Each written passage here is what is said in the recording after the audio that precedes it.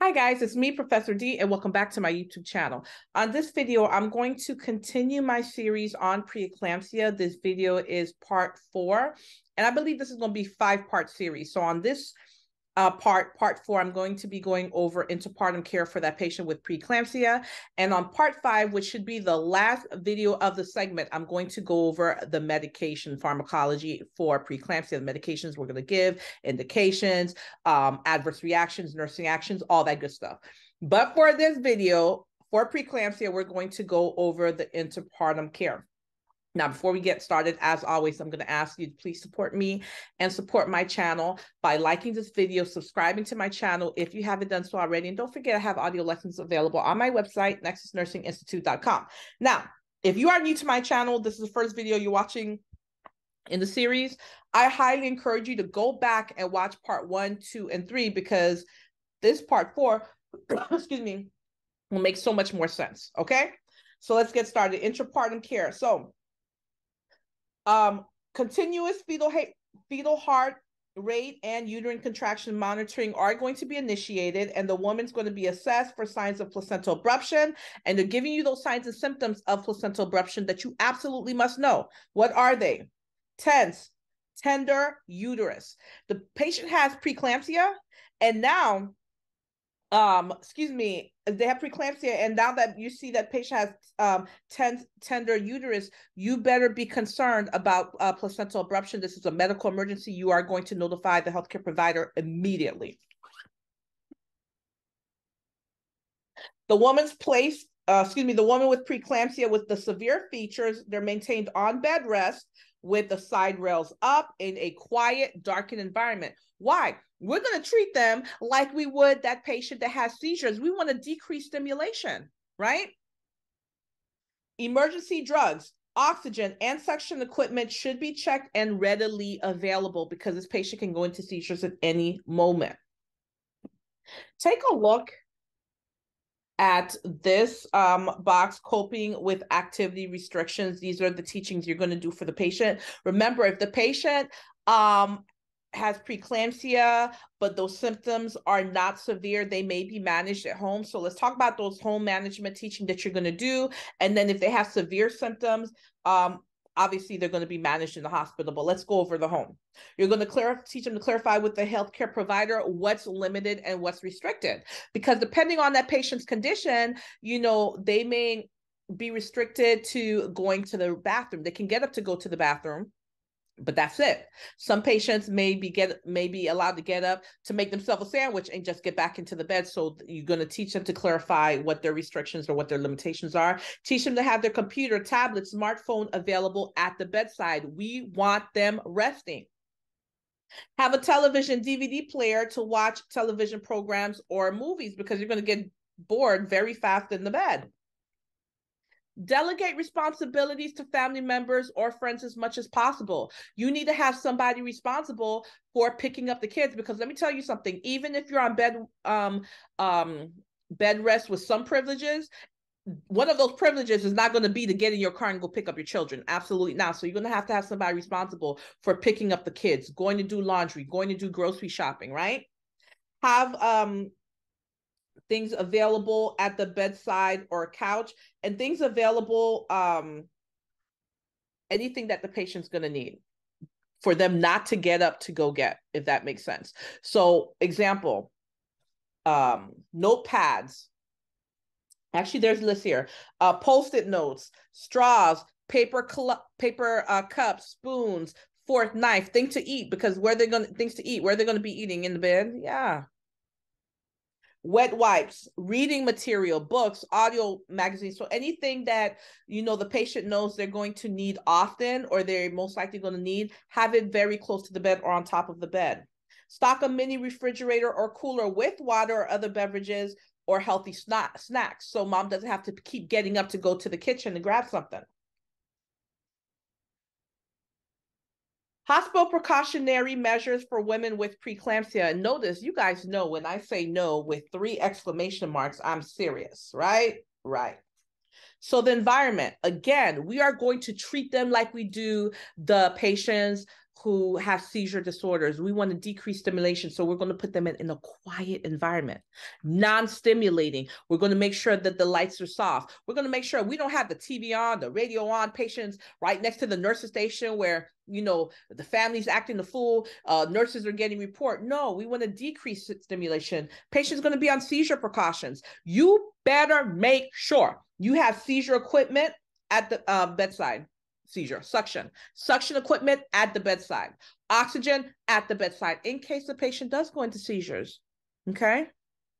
Suction equipment tested and it's ready to use at the bedside. Oxygen administration equipment tested and ready to use at the bedside. Make sure the call button's within reach, and you teach them to use the call button for any reason. You got to get up to go to the bathroom, you press that call button. Emergency medications available on the unit. Now, these medications, I'm going in depth with them the last part of the series, which is the next one, part 5. What are those? Hydralazine.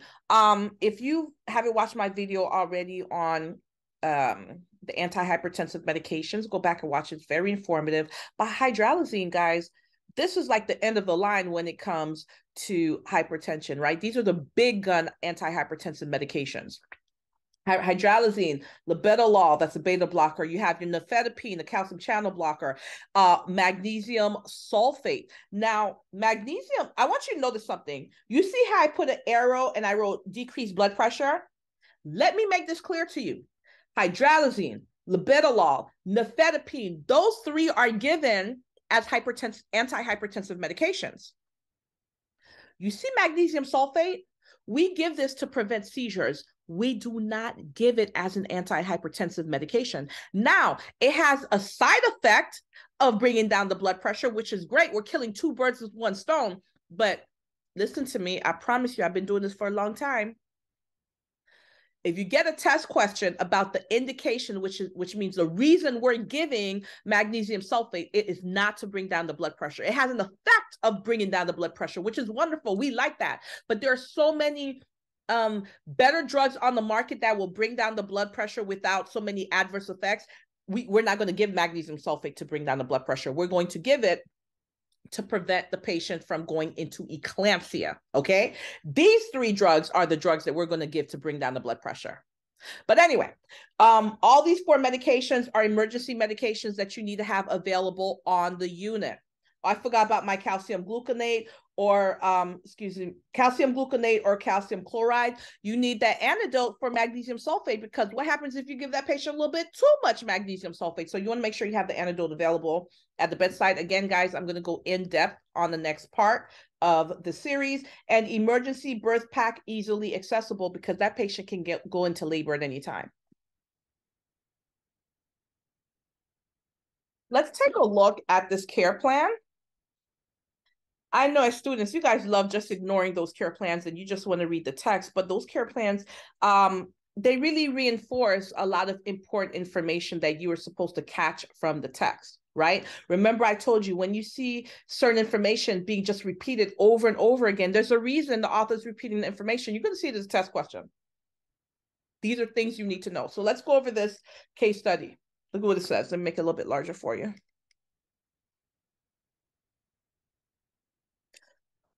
Olga is a 38-year-old Gravida 3 para 0111 who was diagnosed with preeclampsia at 32 weeks gestation. At the time, she was placed on restricted activity and scheduled for fetal and maternal assessment twice a week at the prenatal clinic. At a scheduled clinic visit at 35 weeks, Olga states in the interview that she has not been eating well because she feels nauseated. She complains of a headache of 2 days duration and shortness of breath when she's out of bed for any length of time.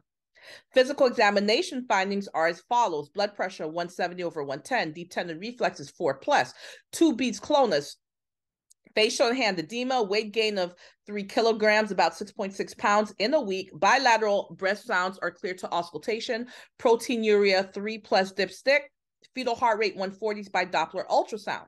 Olga was admitted to the labor and birth unit with a diagnosis of preeclampsia with severe features. And we know it's with severe features, guys, because look at what's going on. What are we seeing?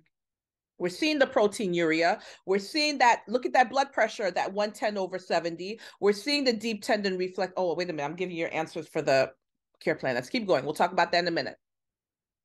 where was I? With severe features, IV magnesium sulfate was initiated per unit protocol, and she was placed on continuous electronic fetal heart rate monitoring. Okay, so that's what's going on with our patient, Olga. Assessment. What are the most important signs and symptoms that the nurse should look for in a woman with preeclampsia with severe features? And here's the answer. Here are our defining characteristics. Nausea, upper right quadrant or epigastric pain. Remember, she's been feeling nauseous. That's why she hasn't been eating. Blurred vision, headaches, unresponsive to treatment. And then another way of saying this is, what's that word? Like unrelieved headache. There's another word I'm looking for. But anyway, headaches that the patient has that they take something for, such as acetaminophen or Motrin, and despite that measure that evidence-based practice has shown us should alleviate the problem, does not alleviate the problem, okay? Hypertension, proteinuria, seizure activity. By the way, they're going to seizure activity. That patient's not in eclampsia, right? Right. Abnormal lab results such as low platelet count, elevated liver enzymes, elevated serum creatinine level. Nursing diagnosis, obviously, risk for injury. Risk for injury related to CNS irritability, seizures, or magnesium sulfate treatment. And the expected outcome, what we want to see happen, Olga will show diminished signs of CNS irritability. How can we see if the CNS irritability is declining? The deep tendon reflexes, because right now she's at 4+. So we want to see it diminish, right? Less or equal to 2+. Absence of clonus and her having no seizure activity. That's how we know it's getting better from where she is now. Nursing interventions. You want to establish a baseline data, the deep tendon reflexes, the clonus. Administer IV magnesium sulfate per physician's order. Why? Look at this. Prevention. Not to decrease blood pressure. I can't tell you how many times nursing students, you guys get this wrong. We give it to prevent that patient from going into seizures, because magnesium does what? Causes relaxation. It relaxes the uterus, relaxes those vessels, okay? We're going to monitor the maternal vital signs, level of consciousness, fetal heart rate, urine output. That's a biggie. Deep tendon reflexes, IV flow, and serum levels of magnesium sulfate, because we sure don't want to put that patient into mag toxicity. Have calcium gluconate or calcium chloride available on the unit. Why?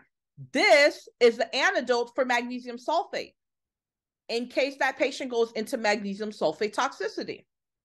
You're going to maintain a quiet, darkened environment. Again, we want to decrease stimuli. So let's continue with this case study. Olga continues to experience headaches and blurred vision. Her blood pressure remains elevated above 160/110, and she's voiding very small amounts infrequently. Assessment. What evidence is there of a decreased blood circulation to the periphery that occurs with vasospasms and leads to decreased tissue perfusion in all organ systems? And let me tell you something, the first organ to shut down when that perfusion is decreased is going to be what? The kidneys. Absolutely. So let's look at these defining characteristics. Again, headaches, blurred vision, hypertension, oliguria, they're not urinating at all or just a little bit. Increased creatinine levels, kidneys in trouble. Increased plasma uric acid levels, kidneys aren't filtering the blood like it's supposed to. Decreased uroplacental perfusion. That placenta is not getting enough of the oxygen, vitamins, minerals, nutrients that blood is supposed to be providing. Nursing diagnosis is going to be ineffective peripheral tissue perfusion. Expected outcome, what do we want to see happen? Olga will exhibit signs of adequate, meaning enough, tissue perfusion. How can we tell if those organs and tissues are being perfused adequately? We'll see the urine output start to go up. Urine output's supposed to be at least 30 mLs an hour. So we'll start to see urine outputs start to increase, and we'll see normal fetal heart rate tracing. Nursing interventions, we're going to monitor, obviously, the urine output. Patient's going to have an indwelling catheter because we need to have strict INOs on this patient. We're going to monitor the creatinine and urine acid levels. We're going to monitor the blood pressure. We're going to place Olga on bed rest in a side lying position, preferably which side? Left side. We want to increase perfusion to the fetus. Monitor the fetal heart rate tracing for rate, baseline variability, and the absence of late decelerations. We don't want late decelerations. Remember, guys, those are bad. Monitor Olga's urine output, again, via indwelling urinary catheter. It's the second time we're seeing this. So on video 5, the last part of the series, I'll continue with the case study. Okay, there's one more part of the case study. I'll do it on video 5, and we'll go over those medications. And that is it for this video. So guys, the last part of the series, which is going to be part 5, the next video, I'm going to continue the case study and go over all the medications that are important for you to know for testing purposes when it comes to preeclampsia and eclampsia. Guys, thank you so much for watching this video. Please let me know in the comment section what you thought about this video, what you'd like to see more of, what you'd like to see me actually teach, or maybe do a video where I'm covering questions on. Don't forget I have audio lessons available on my website, nexusnursinginstitute.com. Again, thank you for watching this video, and you guys will catch me on the next video.